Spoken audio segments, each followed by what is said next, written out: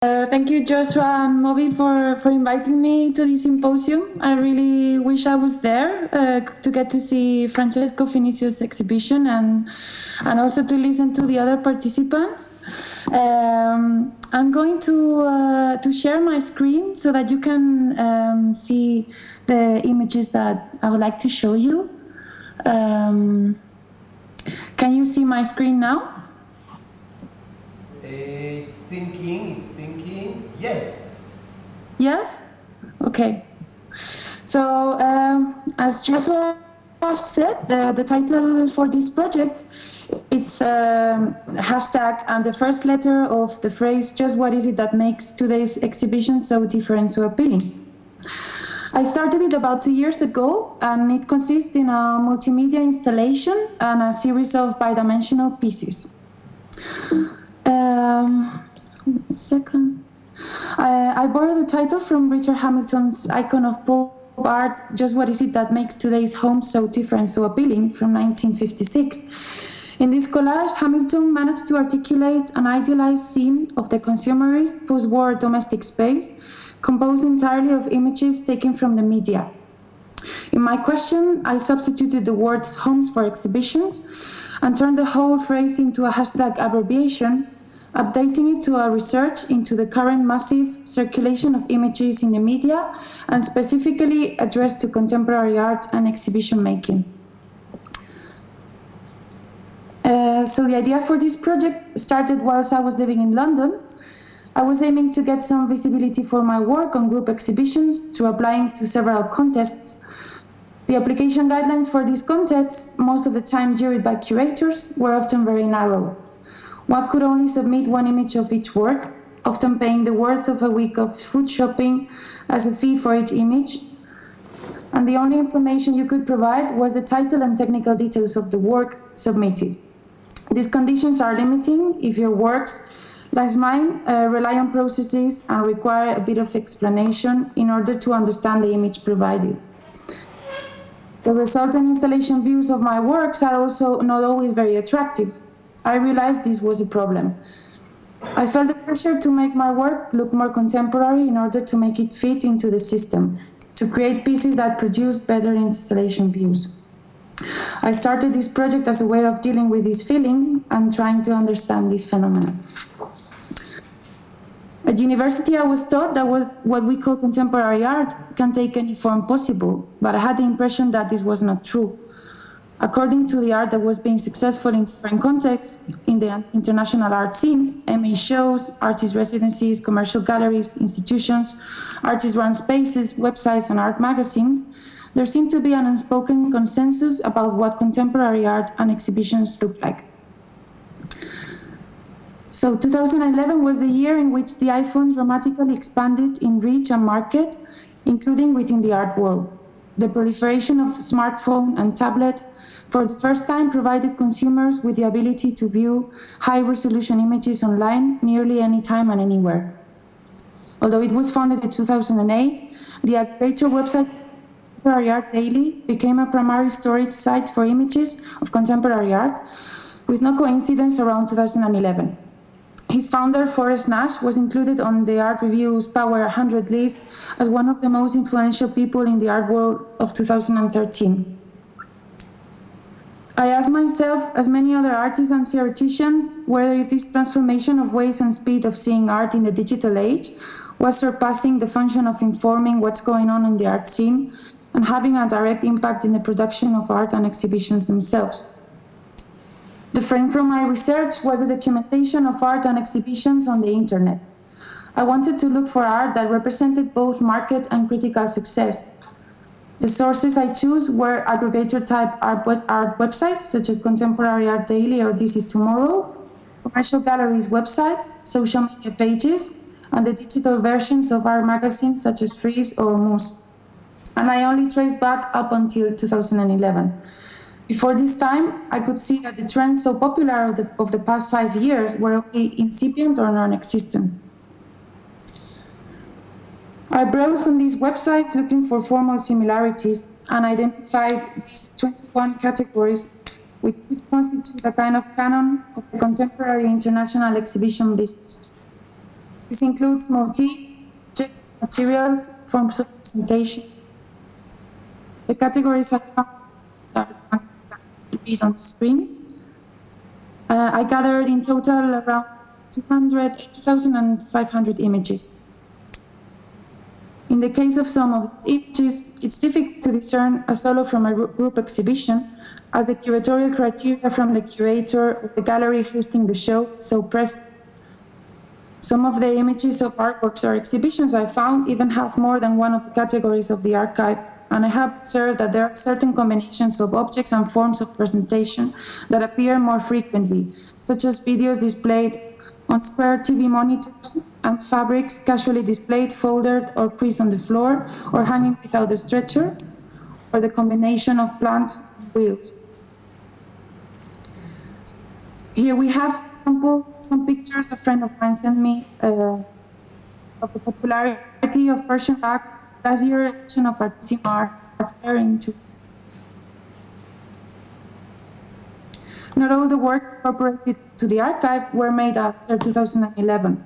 There are also exhibitions presenting all the works to the present. So I am as well interested in which exhibitions are being restaged, like the case of When Attitudes Become Form, Fondazione Prada during the Venice Biennale in 2013. Certain artists recuperated, as they relate so much to the current artwork and exhibition canon. This is the case, for example, of Marcel Broders, Sana Hulrich, Marisa Mers, Jiri Kovanda, or Joe McCracken. I have to say I also included some images of my work in this archive. As a footnote on this search, it was interesting to find that some months ago, one of the sponsors of Contemporary Art Daily was the London-based company The Block, which provides square TV monitors for hire to artists, curators, galleries, and museums staging video work. The archive of images was edited as a 40-minute video in the form of a slideshow, which I'm gonna play now. Structured into categories, in which the images appear at 1 second pace, one after the other. This video was sent to 36 cultural agents, artists, independent curators, gallery directors, art historians, art critics, collectors, and institutions from 11 countries. I asked them 10 questions with the aim of finding their opinion about the alleged democratization in the use of digital technologies, who controls and influences these legitimation devices, and the role the various actors of the art system play in making this decision. Their most representative reactions were recorded with a text-to-speech software that uses digital process voices and edited it as a kind of incomplete conversation. I will now play a short version of the audio. I have the feeling that the art world is being captivated by information industry. There seems to be some unconscious or subconscious coherence within the art world in choosing certain elements to be added to the artwork exhibition.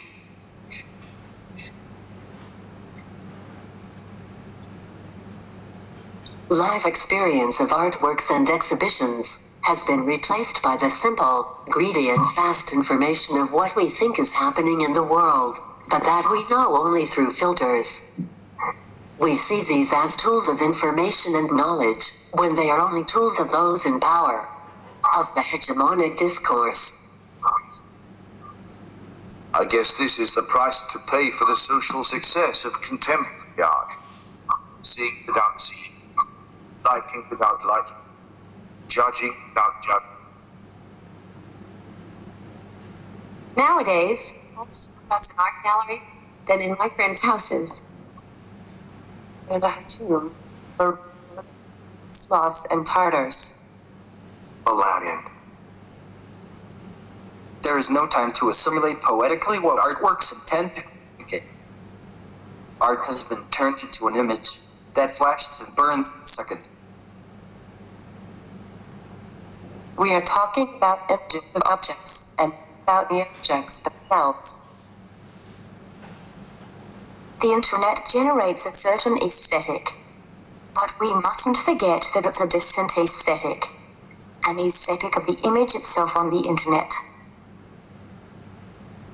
A communication from a few to many, dominated by very influential people, media and organizations. I wouldn't call it an influence exerted by the internet and sites such as Contemporary Art Daily. It's a monopoly, a fundamentalist discourse. It says a lot of our relationship to nature, that plants are often used as objects of mere decoration. It is almost always the same house plant that I guess does not cause a lot of trouble and requires very little care. Ephemeral art. I am not at all interested in that. Camille Henrit, Carithwin Evans, Adrian Villar-Rojas, Marcel Broda. It is the dominant model. International style. Unconnected, apparently simple elements, constructive processes, created through propositional mechanism, exhibit a false elegance that leads us to the scenario of the museum space. The contemporary palace.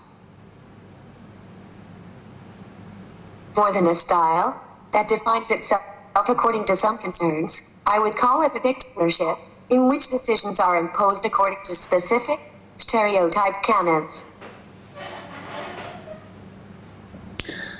Okay, so both the video and the sound, it's online, so you can access it if you want.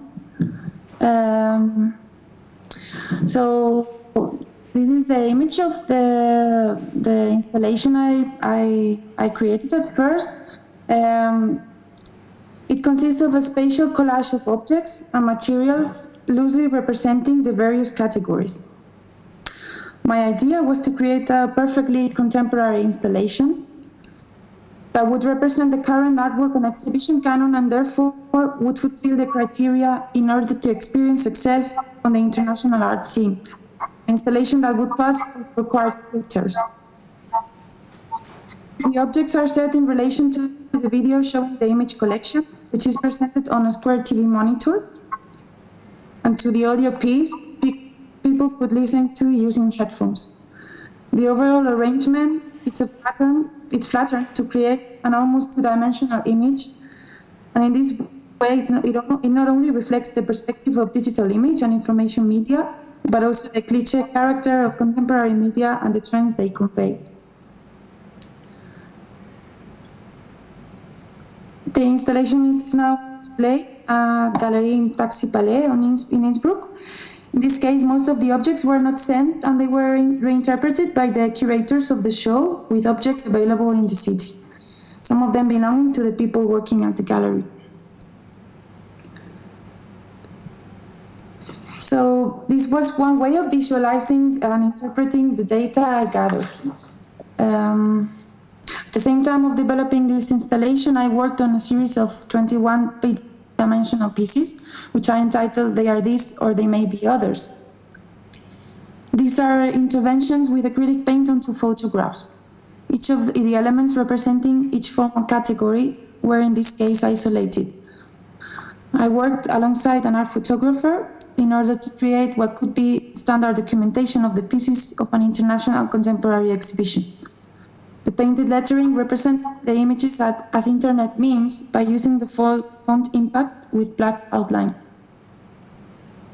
In these works, I focus on the cross from material to immaterial and vice versa, and the viral distribution and reception of these images on smartphone screens.